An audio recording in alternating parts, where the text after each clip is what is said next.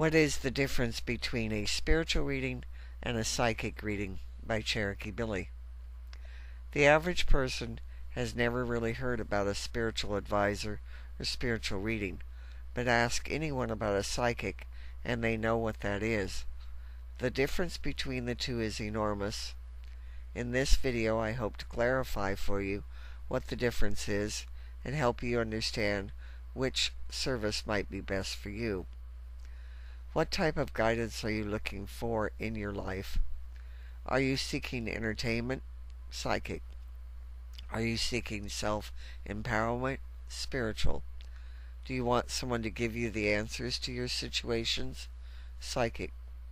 Do you want some help in learning how to access the connections to your higher self to discover your own answers?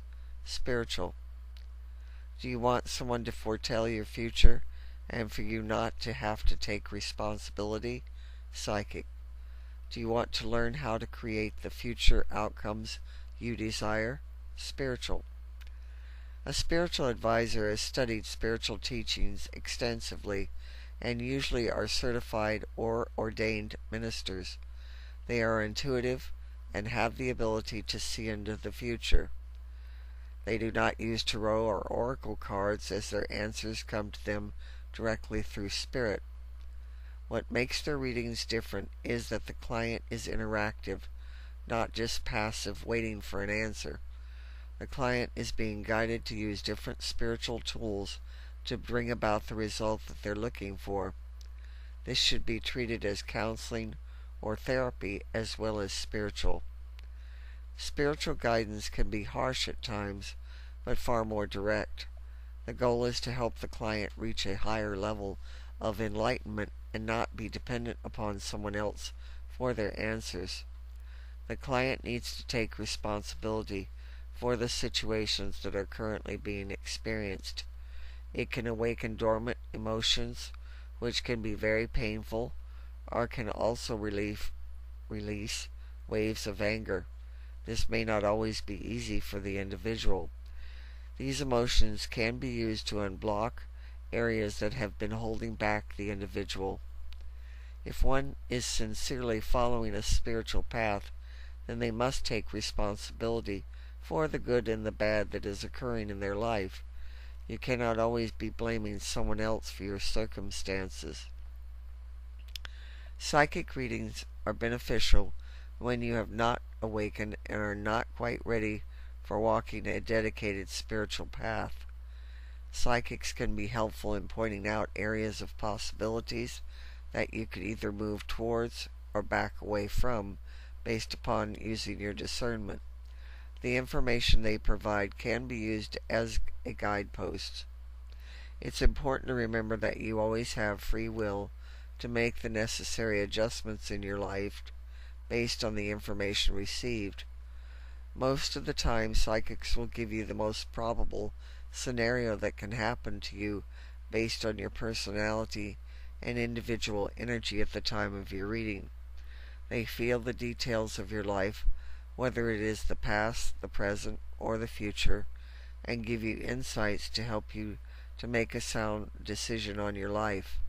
Unfortunately, many people want the psychic to tell them exactly what to do, and in doing so, they are giving their power over to someone else, and that is not advised. Once a person awakens and begins to see their life not so much as a victim of some predetermined destiny, but as one who has control of the outcomes, then they require spiritual guidance to assist them to move forward on their path of enlightenment. In summation, if you're interested in quick, superficial answers to your life, go with a psychic reader. If you want more depth, meaning, and would like to discover who you are, where you came from, and what your purpose is in being here, consult with a qualified spiritual advisor. True and lasting healing can only come from within you and your own divine connection to Source. Spiritual advisors can help you to look in directions that may help you move forward on that journey. My goal is to help people on their path and give them guidance That's why I call myself a spiritual advisor and not a psychic. Yes, I can do psychic work, but I do not feel it gives the empowerment that spiritual guidance provides. I'm always happy to answer people's questions as long as they allow me to give them the spiritual guidance and counseling that can help them the most. Now that you understand the difference between a spiritual reading and a psychic reading, you can choose which type of help would benefit you most. Thank you for listening to my video, and make sure you click a like and subscribe to my YouTube channel.